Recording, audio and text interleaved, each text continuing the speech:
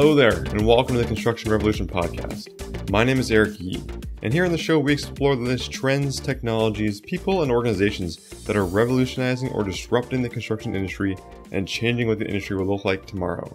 Today on the show, I'm speaking with the co-founder and CTO of Giatec, Dr. Aali Alizadeh, who has over 15 years of experience in the research, development, and commercialization of technologies and solutions related to concrete materials.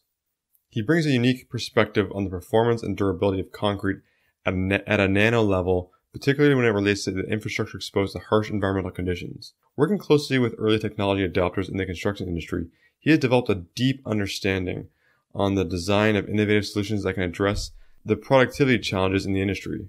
His work has been recognized by several awards, including the Governor General's Academic Gold Medal of Canada, Ottawa's 40 Under 40, and the University of Ottawa Alumni Entrepreneur of the Year.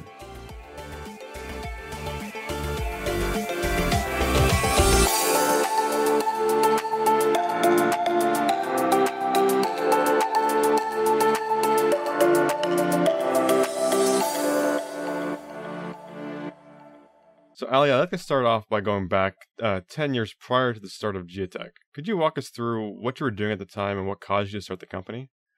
Yeah, so it was an interesting time for us. Both myself and my business partner, Dr. Pouria Ghods, were doing our PhDs at that time, and we were so much deep into the research on the concrete side and corrosion of rebar in the concrete. And together, I think we had about almost 100 journal papers published in this area. And when we finished our PhD studies, we realized that there's a huge gap between what we were doing in academia and what was happening in the industry. Unfortunately, at that point, there was a bridge collapse that happened in Montreal, Canada, that killed 2 people. And it was so sad to see that we're doing so much research and we're understanding the nature of concrete, and we can predict its behavior at the research level. But in practice, these methods and solutions are not really applied. So we decided to establish Giatec to bring some of those technologies to the market and build tools and solutions and easy-to-use devices that can be used by various stakeholders during the life cycle of concrete, with better assessment of concrete quality and prediction of its properties, so that they can make informed decisions, and hopefully we can prevent these kinds of incidents from happening. Do you find that there's always a large chasm, even today, between academia and what's going on in practical applications? There is still a big gap, yeah. So despite the fact that the industry has advanced a lot over the past 10 years, I would say, and it's going through a transition, there is a digitization happening in the construction sector and concrete industry, but there is still a long way to go before we can see that the industry is driving the innovation, and they are basically at the forefront of the change that we would like to see, and the academic side would follow. It should be like that. The industry should generate those problems and pain points and bring it to the research level, whether it's in-house research or academic research, and the research people would find solutions for those pain points. Unfortunately, it's not at that point yet. We see the academic world and the research world is far more advanced than what's being applied in the field. But I'm hoping that with the new generation of engineers joining the workforce and the fact that they're demanding technology, we see more acceleration on the construction side and the practice side that would basically adopt or generate new interest in the academic world to design solutions for real world problems. Yeah, that would definitely be excellent, especially if just getting a little closer between the two and bridging that chasm, I think, would be very beneficial to the whole industry. So, speaking of developing those kind of solutions, when you first founded Giatec and entered the industry, what kind of challenges did you face? So yeah, starting a company is difficult. There are so many challenges that you will face at the beginning. We definitely had to build a team, and that's the starting point. You have to have the right people in the right places, the people who are passionate about the vision of the company, which for us was revolutionizing the concrete industry. So that was one of the main challenges, to bring different people with different backgrounds and expertise, but with the same vision, to work together in one small startup. And because we were designing basically electronic devices and softwares, so we had to bring electronic engineers, concrete researchers, software developers, to develop the technology. And obviously we had to put in place a revenue engine, people from marketing, sales, and support to run that side of the business as well. So building that team was one of the main challenges that we had at the beginning. And Giatec was bootstrapped from day one, so we never raised money, and that also came with some of its own challenges. We had to do some consulting work on the side to generate some revenue and put that money in the R&D and development. We had to run very lean, and that forced us actually, in hindsight, to think more strategically about what we do and how we can gain maximum ROI in everything we would do, whether it was sales, marketing, product development. And it forced us to be very creative in different ways. I would say that actually worked out really well for us. So those were two of the main challenges. But like any other startup, we had to deal with many other business related challenges. On the construction side of things, the main challenge was, as I briefly mentioned, the gap that is still there between what's done in the academic world and the industry. The industry is very conservative, and that's understandable. You know, the risks are very high when you want to adopt or implement new technology. For example, if you use a method in the design of a high-rise concrete structure that is not approved by regulators, and it results in a collapse of some sort, you'll be liable for that. So construction in nature has become very conservative to follow regulations, standards, and guidelines to prevent those liability issues.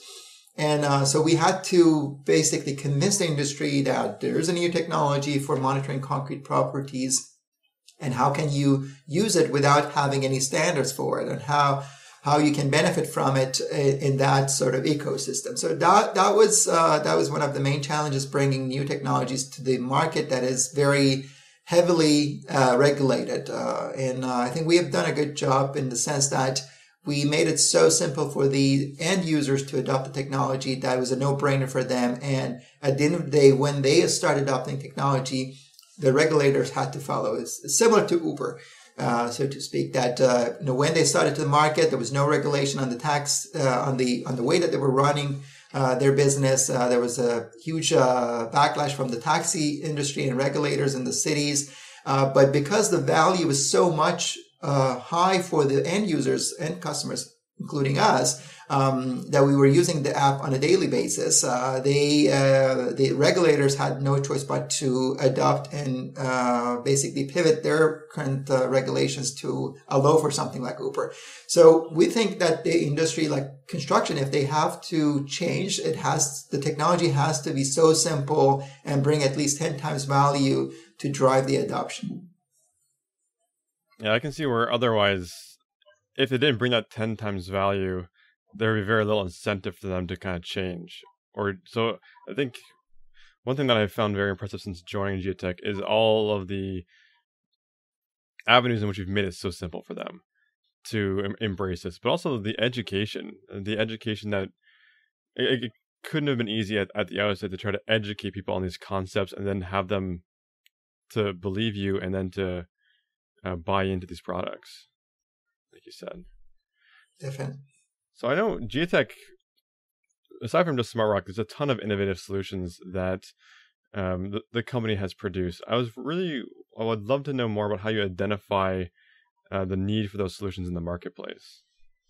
Yeah, so obviously SmartRock is our flagship product that is already used in more than 7,000 projects worldwide.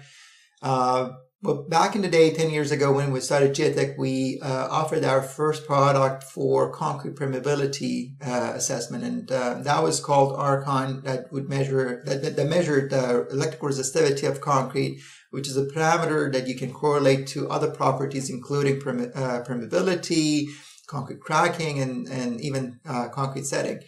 That was purely based on research that we had previously done in academia, and we brought that product to life by building Archon. Then as we went out to the market and we offered this product to the market, we learned more about the other needs in the industry. So as we were talking with customers, whether there were testing labs, consulting engineers, inspectors, construction companies, and concrete producers, we wanted to learn more about the real pain points. I briefly mentioned that there's a gap between the industry and academia, and that gap also exists in the understanding of what's actually the main pain points in the industry. So we learned new things that we didn't really know in the past from the academic world. So we had to work with these stakeholders to understand their pain points more accurately and see what is on their mind, what keeps them awake at night, and so to speak, and design solutions that would help them with those real pain points. And that's how we developed Perma for chloride permeability. And as we got into the market, we realized that there is a huge need for accurate inspection of bridges and parking garages for corrosion.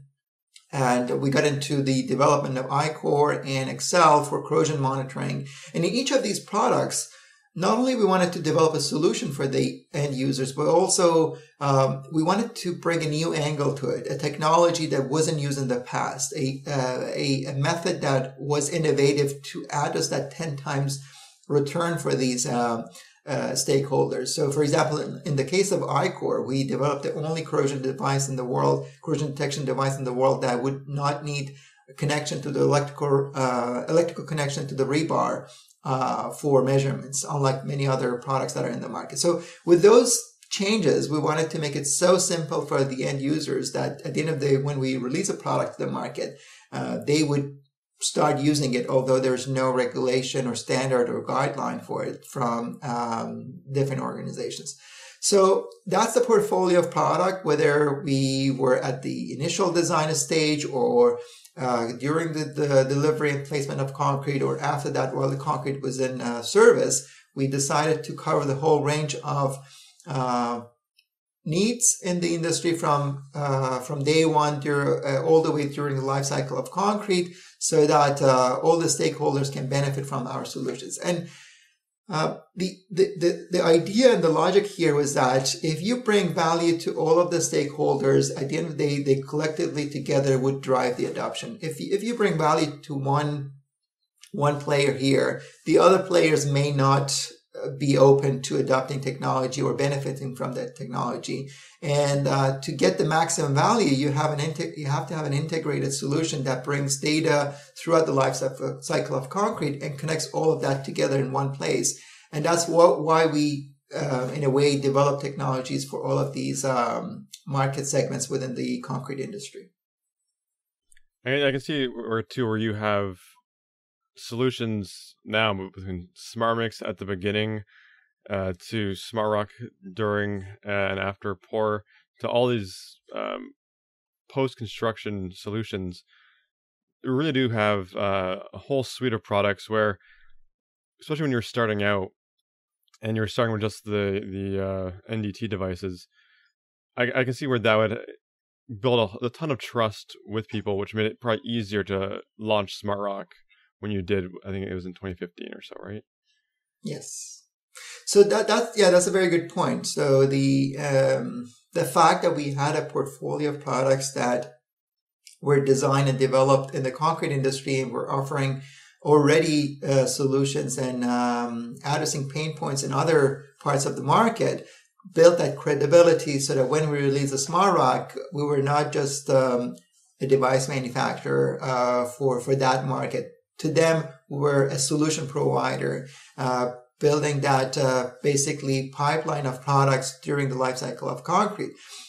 So that's a very important point. And the other thing was that we wanted to educate the market. And so our approach has been always as a knowledge-based company, we wanted to educate the industry, bring solutions, not only as a device manufacturer, but as a company that cares about the industry, as a company that that is there for our end users. So we go beyond, our team goes beyond what we are offering as a product. They are working very closely with our end users to design solutions for them and help them with the implementation of our products in their practice, and how they can benefit from the data and analysis of data.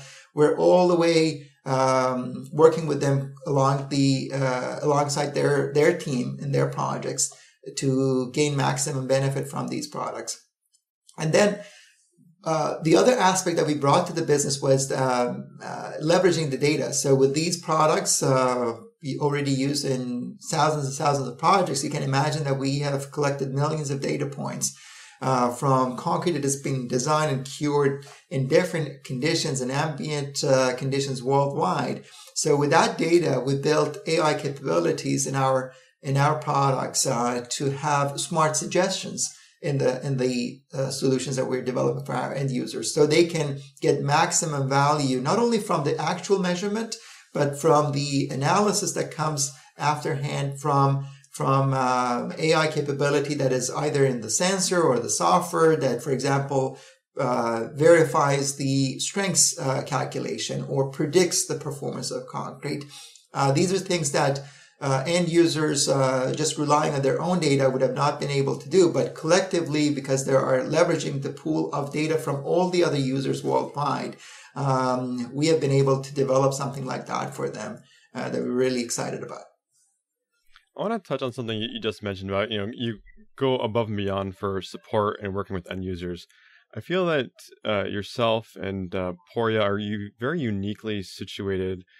And it kind of goes back to something you mentioned earlier with that, even with your time in academia, when you're getting into the space, there's a lot of things you had to learn about the construction space that probably people that stay in academia don't know. And launching into this, you've really gotten to know the construction industry, developing the solutions. I'm wondering, since you started the company, how have you seen the construction industry change or evolve? So yeah, there's a lot of change that has happened over the past 10 years in the construction industry. Some of it is related to the technology advancements. So electronics have become very, very cheap over the past 10 years. That has resulted in lowering the cost of sensors and equipment and tools. So that's one big change. The cost of data has gone down significantly. The data access is now very easy everywhere in job sites. So that's another advantage from technology perspective that has resulted in the adoption of technology over the past 10 years in the construction sector in particular. Not only construction, but also other sectors. So the cost of technology and availability of electronics is one consideration that we need to think about, that has resulted in this change.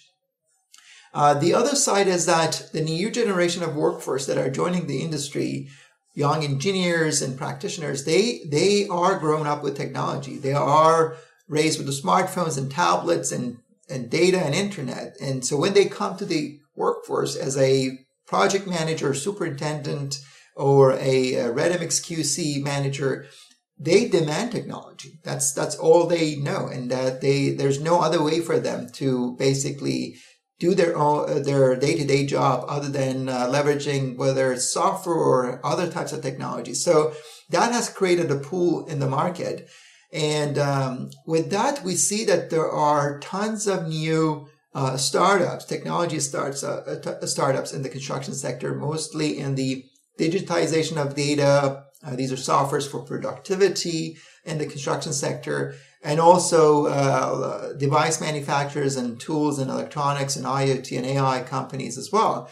So they are responding to the need that is created in the market, basically these new engineers and workforce that are demanding technology, and have that leverage, which is the cost of technology development has gone down significantly. So I think these two factors are deriving the change and adoption, and we're at a very, very interesting time. I think there is an acceleration that is happening in that side of the world by seeing new technologies used in the construction sector not only today, but also in the next few years, I would say this acceleration will continue.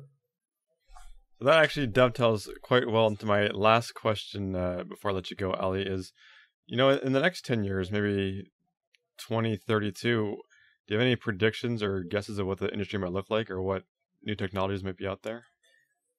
So there are some of the technologies that are at their early stages. For example, the 3D printing of concrete is one of those technologies that it's at early stages. It will have some time until it gets wide adoption. But if it gets adopted and it becomes economical and safe to do, to build structures using 3D printing robots, and that's a huge change in the way that we build structures, and especially in remote areas. You can imagine that you can have this 3D printing equipment deployed remotely in a village somewhere in the middle of nowhere to build a structure, whereas right now you need to have engineers, concrete suppliers, professional people who can build that structure, and that may not be possible everywhere in the world. So that's one of the technologies that I think will get more evolved over the next 10, 20 years.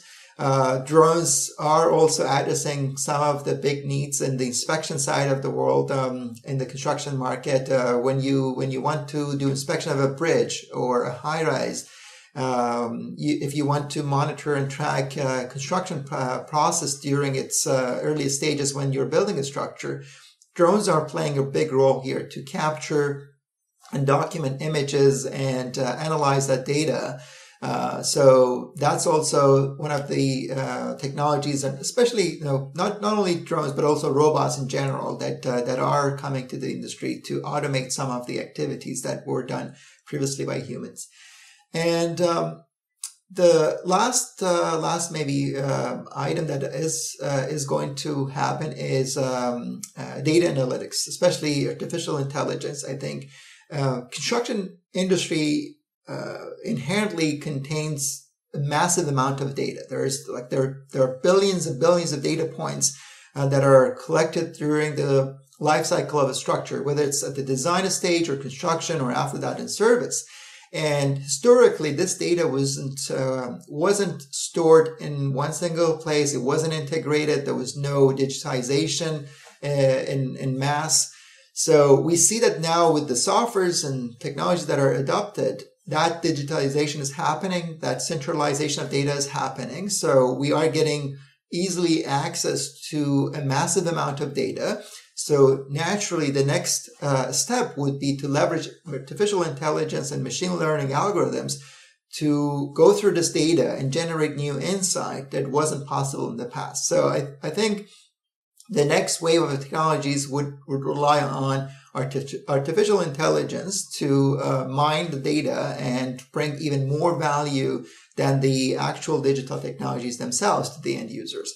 So those are the three things on the technology side that I can see. But also on the material side, there's a huge opportunity to address the concrete material as a combination of different ingredients. So you can think of a concrete material as a recipe, and this recipe can be optimized to achieve the same previous performance that you expected from the concrete, but with less impact on the environment, with more sustainable approach that would result in less carbon dioxide emissions. So I think with the new technologies that are addressing the carbon footprint of the concrete industry by reducing the amount of cement that is used, by improving its efficiency, we can see a big impact that is going to be achieved in the concrete industry by lowering its GHG emissions over the next 10 years, I would say. Definitely sounds like there's a lot of exciting opportunities coming up in the construction space. I'm just picturing people-less construction sites with 3D printing buildings and robots and drones flying all around. It sounds pretty exciting. So, Ali, I want to thank you again for coming on the show today. I know the listeners appreciate it. So, once again, thank you. Thank you for having me, Eric.